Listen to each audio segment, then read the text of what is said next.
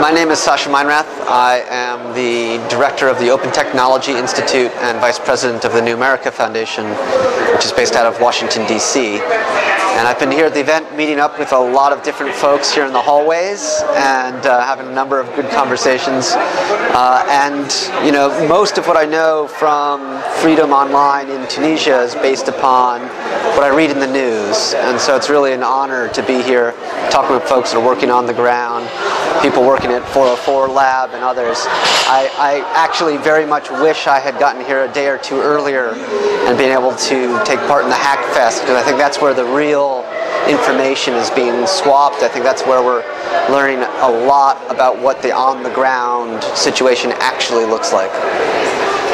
And what do you think about the role of ATI in all of this? Role of which? ATI, the National Agency. Well, I'm waiting to see meaningful reforms happen and be really spread out. I'm waiting to see how civil society is included in the decision making and the regulatory structures.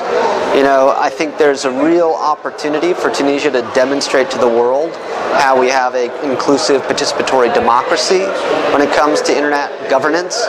I think we're at the very beginning of actually seeing that meaningfully and effectively integrated into decision-making processes. But my hope is that this is the start of a series of reforms that will really place power back in the hands of the people. And how do you think it's going to help on this? How do I think which? How do you think it's going to help on this? Who's going to help on that? You and the foundation. So a lot of our work is in developing distributed communications infrastructure, the Commotion Wireless Project, also known as the Internet in a Suitcase. We also do a lot of work in terms of providing additional resources, analysis on what's been happening in terms of reforms, legal language, etc.